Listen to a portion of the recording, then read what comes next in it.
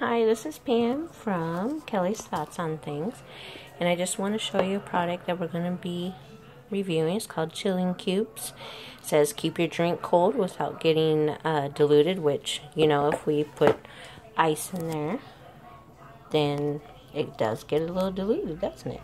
So these stones right here, see, are pure soapstone, and it's a safe alternative to ice.